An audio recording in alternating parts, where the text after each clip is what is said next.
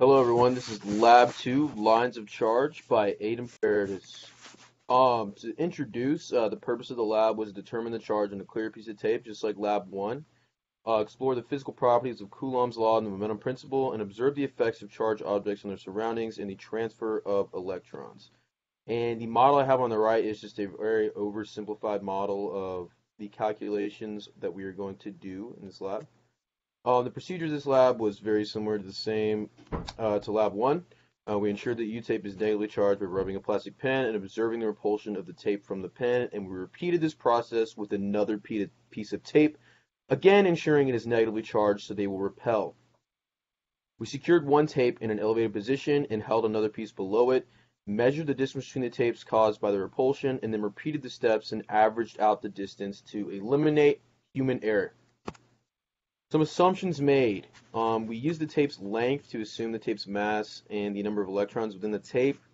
Assumed atoms were arranged in a perfect lattice, neglected air resistance, and assumed the tapes hold the same charge evenly distributed along the length of the tape. And now the model on the right, the green arrows represent the electric field from the bottom tape to the top, and what that field, or sorry, not the field, but the force on each point. So let's say we had a point here. This could represent this arrow here or this arrow here. The yellow arrow represents the mass of the top tape, while the white arrow represents the net force of the bottom tape on the top. Here's just some data. You can look at this, the derived values of the tape mass, surface area, and the number of atoms. And these measurements were used in constants in the code in order to correctly calculate the force. Now here's my code, or the important part of my code. This for loop was basically used as an integral to iterate through each piece of the charge in the top tape. We initialized the net field. We iterated through each piece in the bottom, and then used each piece where it integrated, it calculated the electric field and then calculated the electric force on the top due to the bottom. So integrated through the bottom and calculated the force right there. And then also the code represented the force gravity and the net force as well.